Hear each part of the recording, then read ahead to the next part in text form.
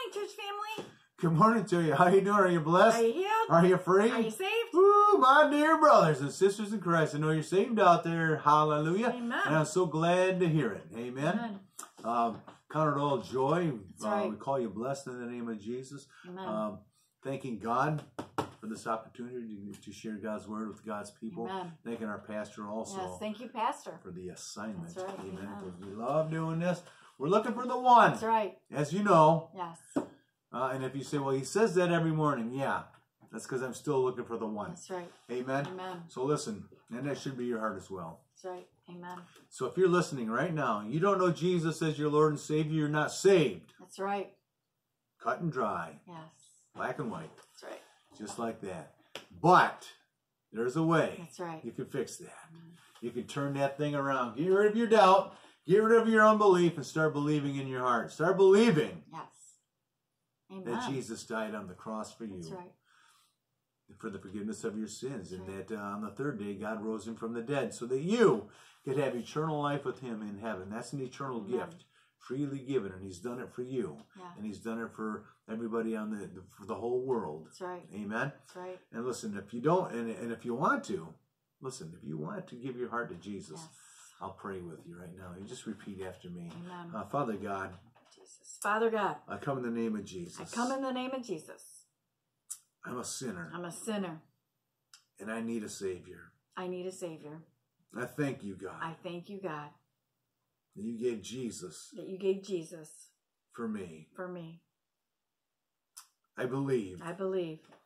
That Jesus died on the cross. That he died on the cross. I believe that he rose from the dead. He rose from the dead. And I receive you now. I receive you now. As my Lord and Savior. As my Lord and Savior. Thank you, Jesus. Thank you, Jesus. For saving me. Thank you for saving me. Amen.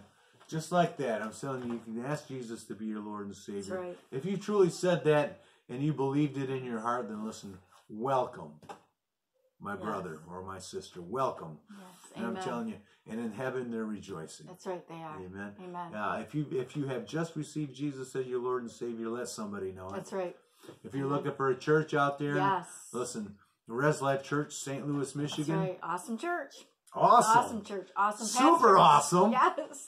And our pastor Rick Lopez and his wife That's Diane, right. and everybody that goes out to that church, I'm telling you, they're going to love on you. That's right. They're going to show you the love of God. That's right. They're going to show you what it means to be a child of God. That's right. Amen. Amen. And you're going to feel the presence of God in that place. That's right. In your church. Amen.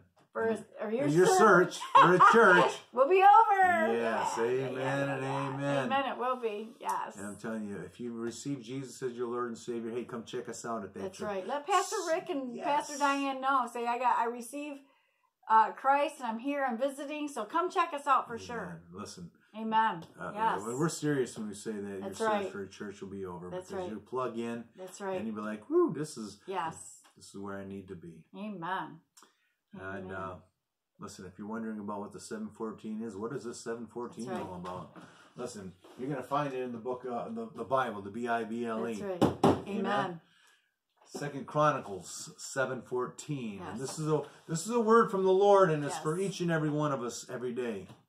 Every day, every moment of the day. Amen. That's right. This is one of them scriptures where you should get down in your heart. You should write that on the tablets of your heart. Not just memorize it, but know it. Amen. That's right.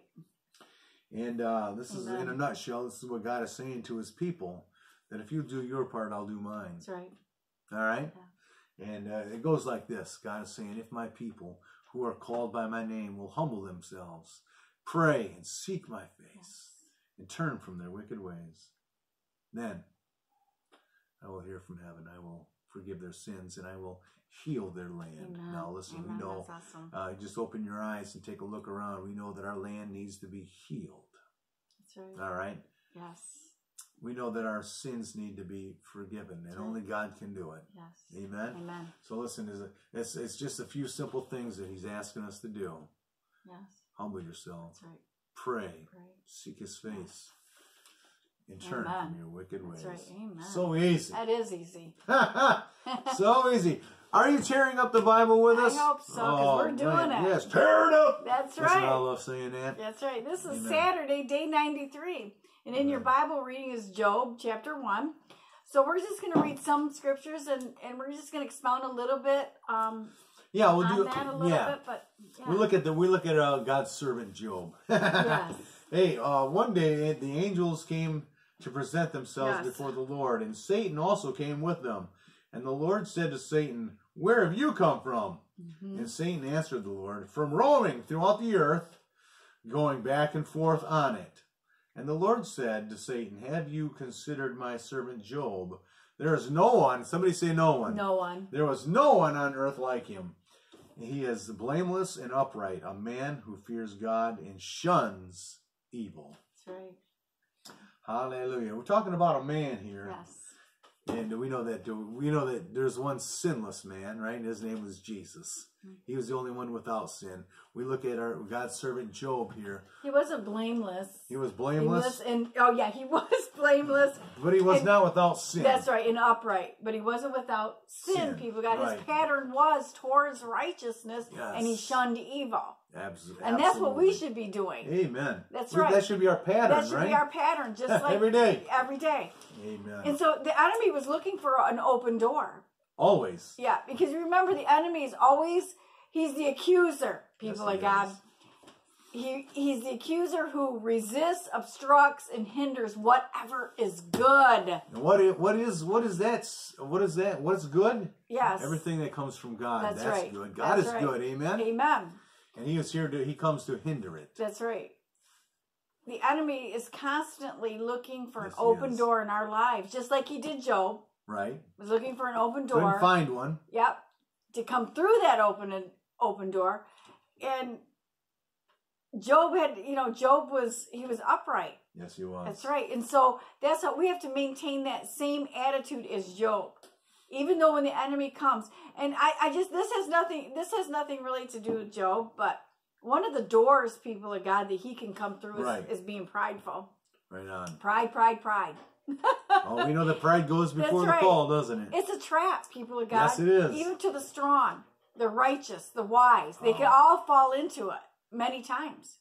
Those are the. That's right. That's one of the traps. That's one of the traps that he tries to set for us. That's right. And we all know what pride is. It's trusting in our own strength, our own righteousness, our own wisdom. Right on. We look at the prideful, and some would say that listen, that they are prideful, but they don't even know it. That's right. All right, that they have pride in their life. That's right. Listen, or they even deny it. Yeah. All right. Here's something that I've heard a pastor say. Listen, there are those who believe they cannot be deceived. That's right. Yeah. Listen, if that's you, you're already deceived. That's right. We're just talking about open doors. Yeah. And that's what the enemy was trying to do with Job, is find an open door. He could not find one. He could not find one. Had to go to God. That's right.